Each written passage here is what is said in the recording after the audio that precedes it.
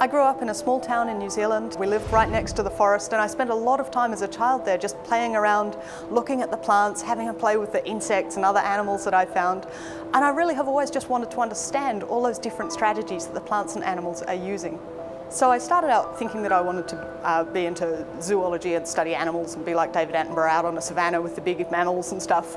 But as I went along, I really realized it was the plants that I had a passion for. It turns out we know remarkably little about global scale patterns in almost anything. We don't know anything about the latitudinal gradient in plant height and leaf size, in how much the plants get their leaves eaten by things. So I decided to look at global patterns in how plants were making their seeds, and I got together data for about 12,000 species from all around the world. And what I found was that plants at the equator were making seeds that were on average about 300 times bigger than plants growing in cold places like Stockholm.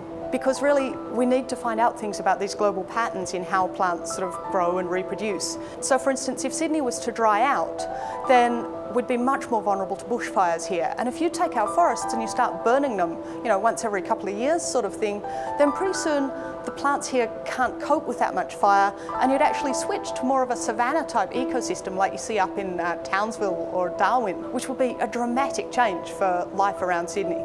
So the L'Oreal Fellowship is going to allow me to bring some new people into my lab and really help me establish my research here at the University of New South Wales.